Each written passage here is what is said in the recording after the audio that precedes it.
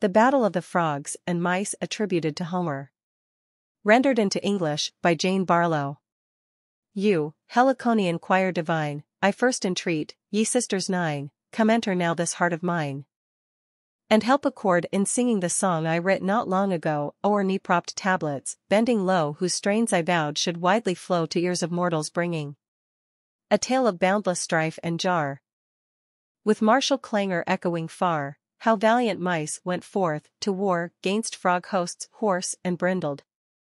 In deeds of prowess fain to excel the feats of earthborn giants fell that wondering mortals wont to tell, and thus the feud was kindled.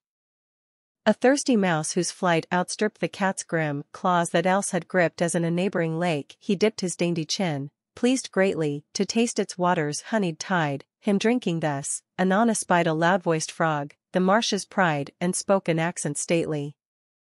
Ho stranger, who and whence art thou? Say who thy sire? Be heedful now, and all I ask with truth avow, lest I deceiving find thee, for thee, if worthy proved, I'll bear unto my home, fast by, and there, with many a goodly gift and rare, in friendship I will bind thee. Myself am Puff-Cheek, monarch crowned by all the frogs whom in its bound this lake clips, held in awe profound, and them I rule for ever, me the fair queen of waters whore, to paddler, prince of mud pools, bore upon the amber-strewn shore of Eridanian river. And thee above thy mates extolled for strength and beauty. I behold a sceptred king, a warrior bold on fields of fight undaunted, but haste thee now, and speedily declare to me thy lineage high. He said, then Grabcrum made reply, and in these words he vaunted. Why seekest thou, forsooth, to know my race and name, both famed, I trow, 'mongst gods above, and men below, and birds in heaven that hover? I, Grabcrum hight, for father claimed, gnaw crust great souled, my mother came of royal stock, Lickmeal her name, her sire the king ham lover. Me in sequestered cell she bore, and there with food a plenteous store. Ripe figs, and nuts, and dainties more of divers kinds she fed me. And never once in fiercest fight could death itself my soul affright, but mid the thickest fray aright my dauntless sprite hath led me. Nor man, though huge his size, I dread, but boldly leaping on his bed, while slumber holds his heavy head, I nibble at his fingers, or sometimes seize him by the heel, yet not a pang that man doth feel, and sleep that did his eyelids seal, for all my biting lingers. But of all things beneath the sun, two more than aught I fear and shun, one is the wheeling hawk and one the cat, that monster hideous, these twain to me much woe have brought, and eke the trap, with wailing fraught, where many a rueful deed is wrought by crafty wiles insidious. But most the peering cat fear I, because the whole mouth lurking nigh, in pouncing on the passer-by, she horribly excelleth. Can we, whom nature doth assign such devious lots, be friends? For thine a watery life decrees, but mine, to gnaw men's goods impelleth. Nor scape my keener sight or smell thrice luscious loaves full-orbed, that swell in wicker basket rounded well, nor delicate wafer spreading her broadening border hems, for these are all bedecked with plenteous cheese and sesame upon the breeze celestial odors shedding, ham-slice, nor livers in their vest, of snow-white fat, nor cheese new pressed, nor honey-cake, that e'en the blessed hereinafter, nothing scorning, nor aught that skilful cooks prepare for mortals' feasts with toil and care, with sundry spices rich and rare, their pots and pans adorning. But neither root of radish raw, nor crumpled cabbage leaf I gnaw. No rounded gourd my busy jaw hath nibbled through, nor feed I on waterish leek or parsley green, such fare as this your own hath been, 'tis all yon lake affords, I ween, wherein your lives ye lead I? Then Puff-Cheek smiled.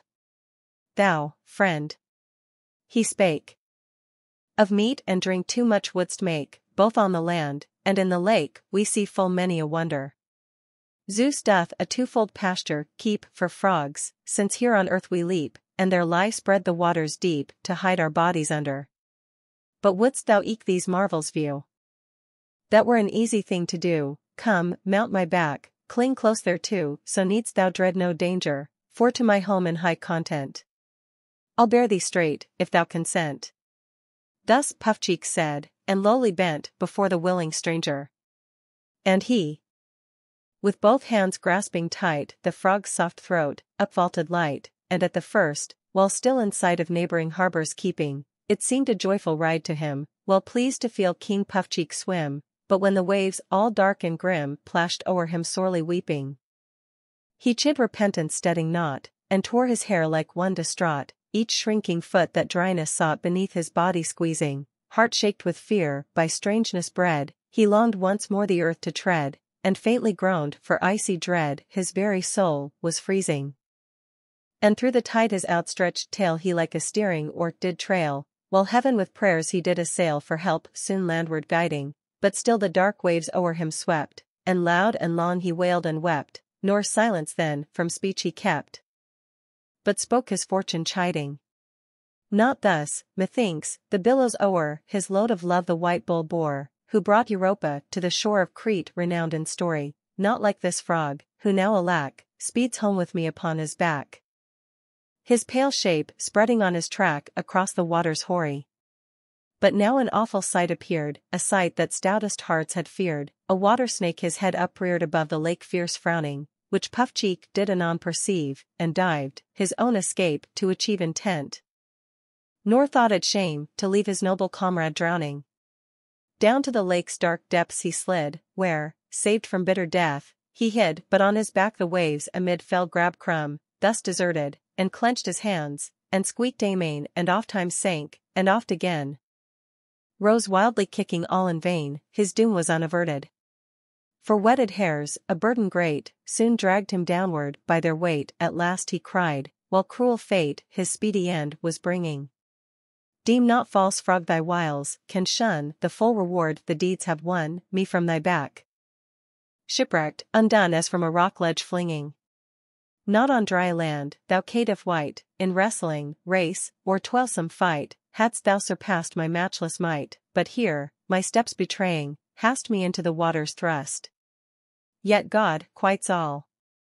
For this thou must to mice troops make atonement just, nor shalt thou shun their slaying. This said, of death's dark cup he drank, but, seated on the grassy bank, Lickplate beheld him, as he sank, and, doleful outcries shrilling, home all in haste he straightway sped. And amongst the mice his tidings spread, who heard the news, while anger dread the heart of each was filling. Then market wards at break of day, they bade their heralds take their way, the mournful tale without delay to Knockrust's halls to carry. That sire held luckless Grabcrumb dear, whose corpse now floating in the mere, swam on the midmost tide, nor near the shore might longer tarry. But when in haste, as morning smiled, these heralds came, King Knockrust, wild with wrath and grief to lose his child, rose speaking words impassioned. O friends! Though 'tis alone my lot to meet such ills from frogs, I wot the mischief of their crafty plot against us all was fashioned. And now I am indeed forlorn, since 3 fair sons I needs must mourn. The first hath perished, from me torn by cat's fierce talons mangled. Hard by his hole, the wretch was slain. The next by savage men was ta'en drawn to his doom, nor seen again, through hateful arts new-fangled. For they on deeds of slaughter bent, a wood-wrought work of guile invent, it clept a trap, therein pent full many a mouse hath perished. But now the third, my youngest son, most dear, alas, to me undone, whom, since his life was first begun his mother's care hath cherished, he now by Puffcheek's wiles misled, 'neath watery depths lies drowned and dead. To arms, and march, our hosts, he said. Against this foe arraying, our bodies decking for the fight in harness subtly wrought aright. Then straight to arms flew every wight, his monarch's word obeying. And first their legs with greaves, to fit the pale green beans in twain they split, whose pods by night they gnawed and bit, the work advancing fleetly. Their breastplates were of leather made with pointed reeds all overlaid, to gain the skin a cat was flayed, and they were fashioned featly. The metal for each warrior's shield a handlamp's midmost boss must yield, long needles as a spear they wield, in combat fiercely shaken, sheer brass, for martial deeds designed, and for a helm their brows to bind, the wrinkled husk wherein ye find the chickpea's fruit was taken. Thus Capapi the mice were armed, which, when the frogs perceived alarmed, up from the water's brink they swarmed, and towards one place repairing, did there in warlike conclave sit. But while they sought the cause to wit that such a flame of wrath had lit, and whence the discord. Bearing his staff in hand a herald came, great-hearted Scoopchee's son, by name as Hompot known, who did proclaim his hostile errand, saying, Me, O ye frogs, on vengeance bent, with many a threat the mice have sent to bid you arm, your hosts intent on war and strife arraying. 4. Floating yonder on the tide, they Grabcrumb's piteous corpse have spied, who by the hand of Puffcheek died, your monarch treacherous-hearted. But now, to arms, ye chieftains bold, whom first in fight the frogfolk hold. His message thus the herald told, and on his way departed. But every frog's proud heart was stirred with trouble by each lofty word. Then Puffcheek, when anon he heard all shame upon him crying, stood forth and answered. Friends, not I this mouse prince slew, nor saw him die. Methinks the lake's marge sporting nigh, he met his fate in trying to imitate the swimming grace of frogs, but now his people base accuse me guiltless to my face, though harm I never did them. Come, seek we here some sage device, to extirpate these crafty mice, and thus, for so runs my advice. I trow, we best may rid them, upon the utmost brink our band should armed for fight all take their stand beside the lake, where close at hand the sloping banks sinks sheerest, and when the foe with fell onslaught against us rush, then quick as thought each warrior. By the helmet caught as he approacheth nearest, we helm and all may hurl adown where far beneath the black depths frown, for this, when we have watched them drown, by skill, to swim unaided we all may rear to heart's delight a trophy of mouse-murdering fight. Then straight to arms flew every wight, by Puffcheek's speech persuaded. And on their legs they bound for greaves the ample folds of mallow leaves, a breastplate strong no lance thrust cleaves from fair green beetstalks stripping.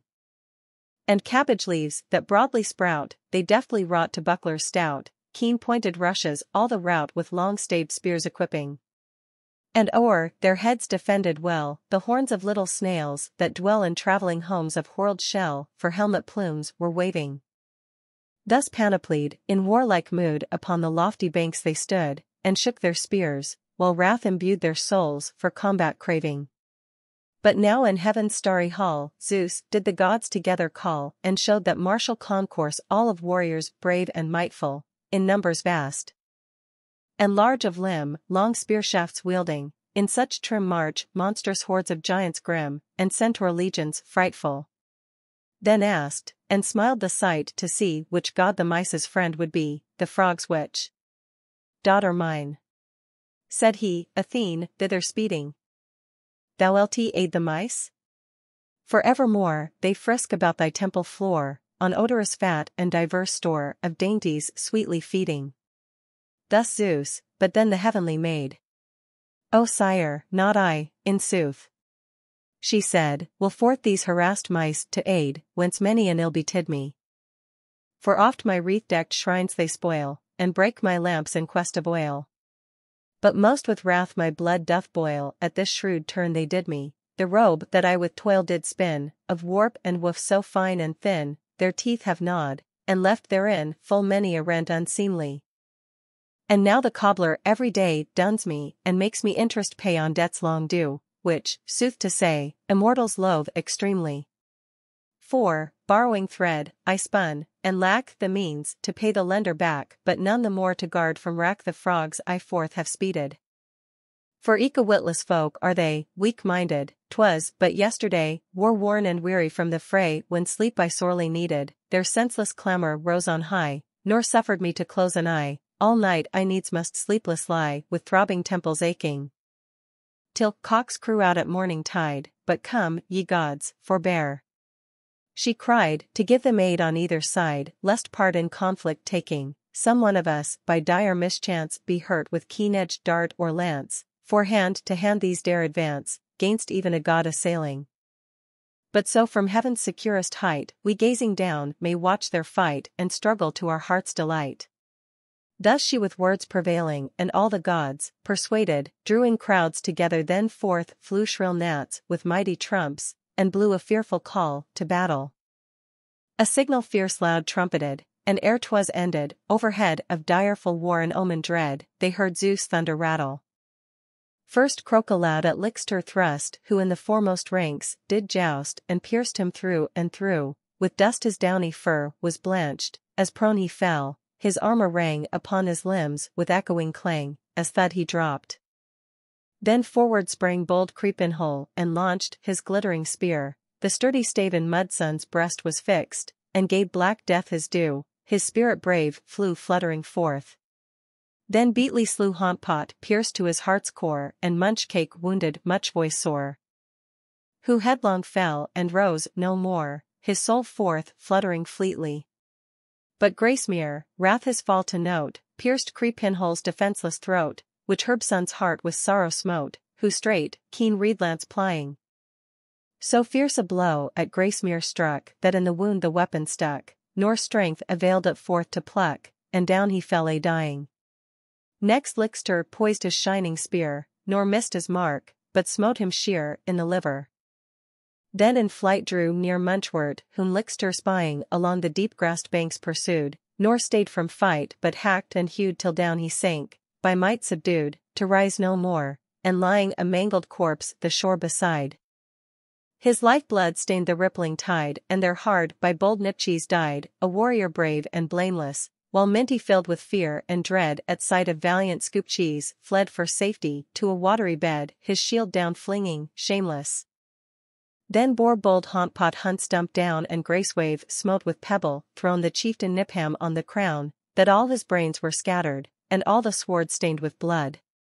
Brave Lickplate next, by couch in mud, was slain, and darkness like a flood closed o'er his eyes thus shattered. When Green Leek saw him fall half slain, the foremost ranks he cleft amain, and Knawcrust smote, but smote in vain, his shield all darts repelling, but soon his matchless helmet felt. For brass thereof the smiths did melt 4 priceless pots, a buffet dealt by Sourherb all excelling. Bogtrotter then, who watched the fight, a handful huge of mud flung right in Filchcrumb's face, all foully dight, and him had well nigh blinded, whereat enraged. Upheaving straight with mighty hand a boulder great, from off the plain, a cumbrous weight to slay Bogtrotter minded, against his knees the mass he dashed, the ponderous stroke in pieces smashed his dexter leg, and down he crashed, his form in the dust extending. Whose fall to avenge, then Crockwell flew on Filchcrum fierce, and made him rue that evil hour, pierced through and through with keen-edged lances rending. When Creepinhole on his fate did look, set, lamed in fight, beside a brook, within a ditch he refuge took from bitter death. Hard-pressed. Then Knawcrust with a thrilling dart lanced Puffcheek's foot, and at the smart to seek the lake's remotest part the king fled, sore distressed. When Green Leek saw his helpless corse, seized by the foot without remorse, he dragged him down, and plunged, perforce, beneath the wave upstart. Stout Filchcrum then his wrath to wreak for friends slain, pierced ere he could seek the land, before him fell Green Leek whose soul toward hell departed. A godlike chief he was, confessed of all the frogs in battle best, yet when the king, with rage possessed, rushed on him, breathing slaughter, his glorious name his deed disgraced, nor once the dauntless chief he faced, but fled the fight in headlong haste, and plunged beneath the water. But of all mice the bravest one was Snapscrap, noble Filchbred's son, whose father saw the fight begun, and homeward straight repairing, he bade him join the fray, but hide himself, and near the waterside exulting stood to watch with pride his dear son's deeds of daring. But loudly swore the gallant youth, to spoil the frogs, nor show them ruth, then cleft in twain a nutshell smooth, his gear therewith completing, and thus in matchless might arrayed with folded arms his foes surveyed, at sight of whom the frogs dismayed fled toward the lake retreating. And now, so strong was he and stout, their wreck he soon had brought about. But Zeus was quick to mark their rout, and soon the menaced slaying of wretched frogs did ruth inspire in gods and men's immortal sire, who shook his locks, and, moved to ire, his mind thus uttered, saying, Alack, strange doings meet mine eyes. Lo, every frog in panic flies, where round the lake this Snapscrap hies, and snaps up all before him. Come, send we hence, without delay, Ares, and warlike Pallas, they I trow could drive him from the fray, how fierce soe'er he bore him. Thus Zeus, but Hera answer gave. Not Pallas, no, nor Ares brave, have might, O king. The frogs, to save from utter wreck ensuing, but let us all together go, and thus enforce our aid bestow, or hurl thou down against their foe thy weapon mischief doing, the bolt that Titans overthrew, and Capaneus the mighty slew, Enceladus, nor all the crew of savage giants sparing. Come launch it forth, for by its stroke the bravest warrior's force is broke. Then, smouldering all with flame and smoke, Zeus flung his bolt far-faring. But first he wide Olympus shook by thunders, then with wrathful look his awful thunderbolt he took and brandished, swiftly whirling.